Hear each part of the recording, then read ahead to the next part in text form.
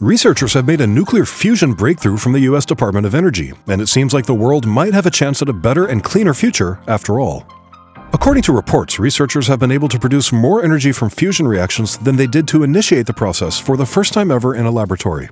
Not to mention, a total of 192 laser beams created approximately 150% more power than was put in. And while that's not all, let's look at the details of everything. The feat was accomplished at the $3.5 billion National Ignition Facility, or NIF, a laser facility at the Lawrence Livermore National Laboratory in California, where the NIF has been unable to produce a fusion reaction that produces more energy than it uses for more than 10 years. However, on December 5th at midnight, something abruptly changed. The lasers were employed by the scientists to zap a tiny hydrogen fuel pellet at 1 in the morning local time. The energy from the lasers was 2.05 megajoules, and the energy from the pellet was around 3.15 megajoules, which, of course, is a significant accomplishment that the fusion research community has been working on for more than 50 years. Thus, according to researchers, clean, safe power without greenhouse gas emissions could one day be produced by using fusion energy. However, independent scientists think that the goal is still decades away even after this announcement. On the other hand, according to Tony Rulston, a nuclear engineer at Cambridge University in the UK, who has conducted an economic analysis of fusion power, fusion is unlikely to play a significant part in power production before the 2060s or 2070s, barring an even greater breakthrough. That being said, fusion energy won't be developed anytime soon, even for the Biden administration, as is quite evident, who wants to reduce America's net greenhouse gas emissions to zero by 2050. However, this objective is necessary, according to experts, in order to prevent the worst effects of climate change. And of course, with good comes bad, and so there is quite a critique to this achievement after all. Although the results would be a crucial proof of concept, experts have emphasized that the technology is far, far from being a core of the energy landscape. To begin with, 0.4 megajoules is equivalent to 0.1 kilowatts, or roughly the energy needed to boil a kettle. So, the fact that we will need to increase the energy gain much further to make fusion a source of electricity is all the more reason to work a little harder on it, and more. Not to forget, before we can actually convert this into a power plant, we'll also need to figure out a means to duplicate the identical effect much more frequently and far less expensively. So there's that. Moving on, Professor Justin Wark, a physics professor at the University of Oxford, has also expressed that while the Lawrence Livermore National Laboratory could theoretically accomplish such a finding approximately once per day, a fusion power plant would need to do it 10 times every second. Another thing to note here is that the 500 megajoules of energy that was used to power the lasers themselves is not included in the reported positive energy gain, whereas the NIF was created for a scientific demonstration rather than as a power plant. According to the information that has been made public recently, the effectiveness of converting electrical energy to laser energy was not taken into account when designing it, so this is yet another critique. The NIF experiments show how the scientific process of ignition results in high fusion energy gain, but in order to turn this into a power plant, we need to develop simpler approaches to achieve these conditions, which will need to be more efficient and, most importantly, cheaper in order for inertial fusion to be realized as a fusion power source. So, if the latest findings are accurate, they surpass the facility's most recent significant achievement, which was reported just last year and stated that 70% of the laser energy used in the experiment had been converted to nuclear energy. But let's not get confused here, because when the word fusion appears in National Review, it most likely refers to either the opposition research firm Fusion GPS and the Russiagate allegations, or to fusionism, the effort to bring together libertarians and traditionalist conservatives to advance the cause of ordered liberty. But perhaps, just perhaps, the US Department of Energy has made a real discovery, the kind of scientific discovery that alters the course of history. Although this is only the first stage in a long process, it is still an important one, as this scientific discovery has amazing possibilities. On the other hand, the debate over how the United States and the rest of the world can create sufficient energy without emitting carbon emissions that would worsen climate change would essentially be put to rest, according to an article by Andrew Follett published here at NR a few months ago. And as fusion doesn't have the public relations issues that environmentalists have associated with conventional nuclear reactors, it would be a game changer. This is due to the fact that the procedure would produce almost no hazardous waste and wouldn't even need hazardous fuel.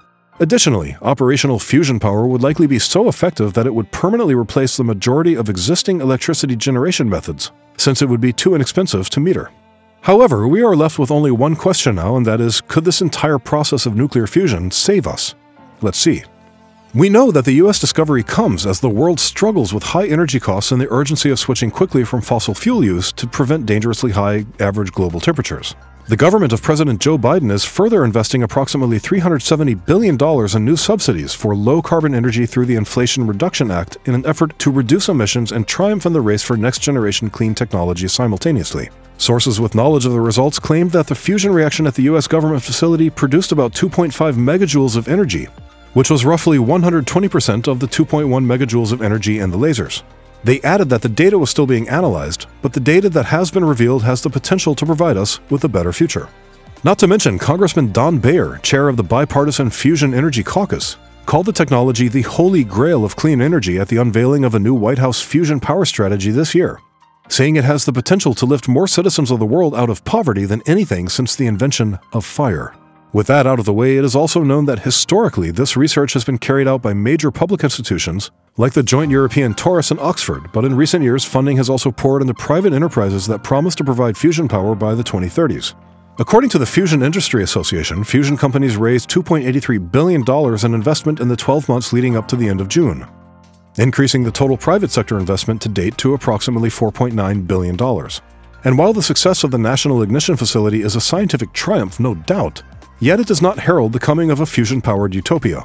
History, on the other hand, implies that fusion power is unlikely to play a significant part in the energy system for years or decades, which is time the globe does not have in the fight against climate change. The most likely alternatives continue to be other, less unusual, immediately scalable sources of renewable energy, and they require urgently more investment from humanity. Similarly, fusion reactors function, at least in theory, by intensely heating hydrogen.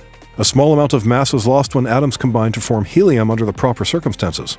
According to the famous equation E equals mc squared, which was developed by Albert Einstein, that mass is converted into enormous amounts of energy. However, it takes a tremendous amount of energy to heat hydrogen sufficiently. For many years, researchers have worked to create a fusion reaction that produces more energy than it consumes. Optimism and investment spiked frequently, especially in the 1970s and 80s, but the outcomes were underwhelming. Another difficulty is producing power from the fusion reaction's energy. Much of the heat generated will, like in traditional power plants, dissipate ineffectively as opposed to being transferred to the water that creates steam to turn a turbine. This thus implies that an efficient fusion reactor would need to produce far more energy in order to generate enough electricity to cover the cost of ignition. However, other fusion power alternatives exist that do not rely on massive lasers. A new strategy is being used to construct a massive donut-shaped reactor in the south of France that could result in a sustainable fusion reaction by the year 2035. On the contrary, fusion reactors will have to outperform conventional fission plants and more affordable renewable energy sources. The various advantages of fusion will likely make the technology a significant component of the world's energy mix in the long term. But to replace the fossil fuels that are responsible for climate change, a shift that experts say should take place throughout the first half of the century, fusion will likely need to reach that point sooner rather than later. The strategy for that shift, though, which is likely to rely on more well-known and more affordable sustainable energy sources, hasn't changed much over the years. So there isn't much to hope here anyway. Honestly, government and private investors must not lose sight of the urgent challenge that mankind is currently facing even as fusion physics develops. And even if the costs of wind and solar energy have dropped, it is not certain that governments will approve the extensive infrastructure development that the world will require. Well, that's it for today. Don't forget to drop your feedback in the comments below, and we'll see you soon.